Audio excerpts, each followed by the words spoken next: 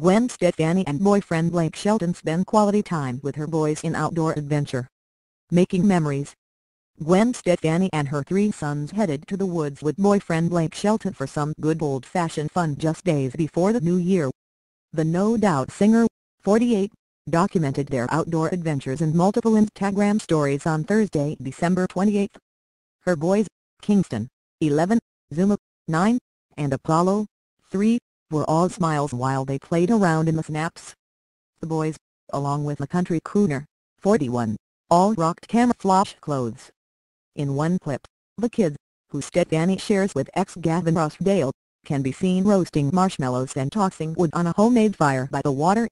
Stefani's brother, Todd, even tagged along. When the group headed back inside, they continued the holiday festivities by goofing off in pajamas in front of a lit Christmas tree. Stefani donned an elf hat and boomeranged her bow in a Santa hat. The couple, who met on the set of NBC's The Voice, have been vocal about spending the holidays together. The rich girl singer detailed their plans during an interview with Ryan Seacrest on his radio show earlier this month. "I have the kids this year.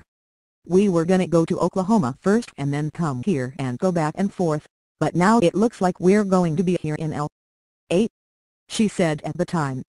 As previously reported, Us Weekly broke the news in November 2015 that the two were dating. Stefani was married to Rossdale for 13 years before they split in 2015. Shelton was married to Miranda Lambert and split after 5 years of marriage in July 2015.